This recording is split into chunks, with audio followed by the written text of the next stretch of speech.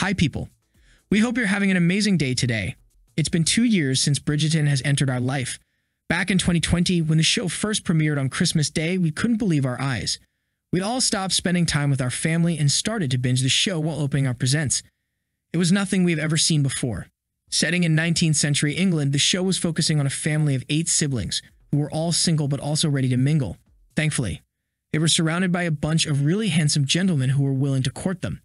So, immediately, we witnessed a beautiful romance blossoming within the Bridgerton family. When we were approaching Season 2, we weren't sure what to expect. But today, we got our answer as the show welcomed us with the best second season possible. The romance element of the series got even more romantic, while the atmosphere of the show was even more cheerful and elegant than we remembered. As you can guess, we're very pleased to welcome Season 2 of Bridgerton and cannot wait to welcome Season 3 of the series as soon as possible. Expectedly, we've got some good news for you. Bridgerton is renewed for not only Season 3 but also Season 4 as well. This means that we will get Bridgerton seasons back-to-back in the upcoming couple of years, and we cannot wait for it. It was very difficult to be patient while expecting the second season of the show for 2 long years. So, the last thing we want is to wait yet another 2 years.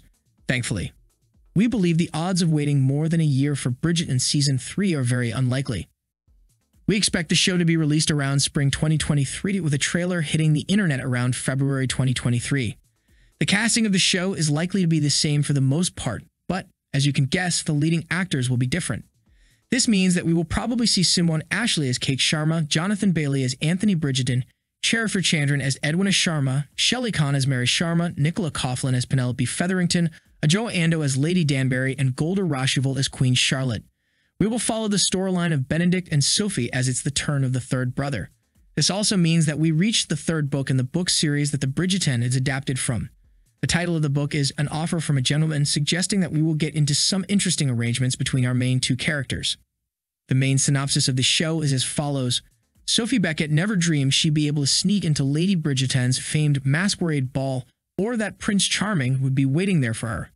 Though the daughter of an earl, Sophie has been relegated to the role of servant by her disdainful stepmother. But now, spitting in the strong arms of the debonair and devastatingly handsome Benedict Bridgerton, she feels like royalty. Alas, she knows all enchantments must end when the clock strikes midnight. As you can see, we have a lot to expect from Season 3 and cannot wait for it to be released already.